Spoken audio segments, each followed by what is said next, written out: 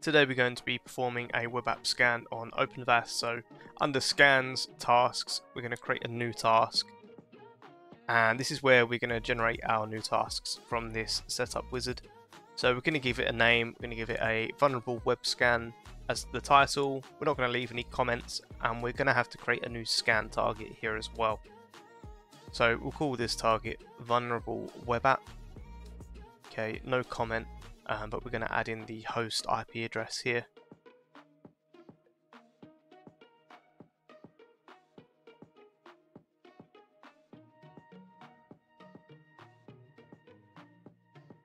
I'm just going to leave everything here as default. We can do an authenticated check as well, but we're not going to add any credentials here for the time being. So we'll save this. And the scan target has now been populated with the IP address that we've just created. We can set a schedule. In this instance, we won't be. We can add the result to the assets section. And here we've got the scanner type, and we've also got the configuration. Now, it is important to understand what each of these scans does, so I would advise checking that out on the OpenVAS page. I'll leave it in a link in the description. We'll save this scan,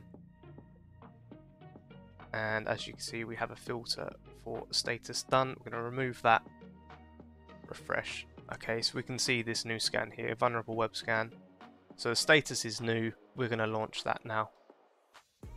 Okay, so it's been requested. It's now being queued.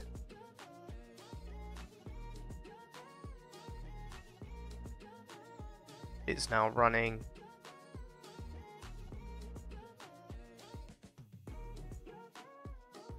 Okay, so the scan is now complete.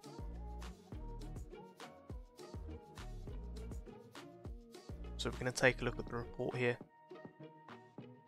Okay, so we've got the results here. We can see they're reporting SSH, HTTP, all on TCP. So yeah, we're using a weak algorithm here, a weak key exchange using SHA-1. We'll scroll down. We can see the impact here. The attacker can quickly break individual connections, so we need to disable that. Again, weak key algorithms. We've also got a backup file publicly accessible, so that can be downloaded by anyone.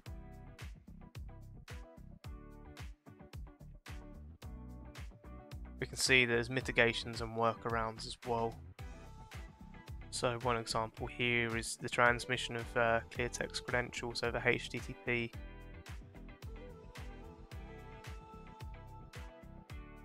So it gives the impact and the solution here as well, just to enable SSL encryption, SSL TLS connection.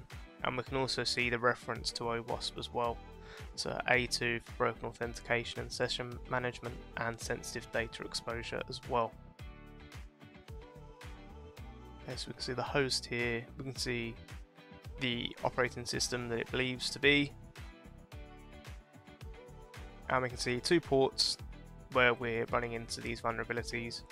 We've also got bits of key information here. We've got the server versions, we've got the operating system version, and then we've also got a CV as well.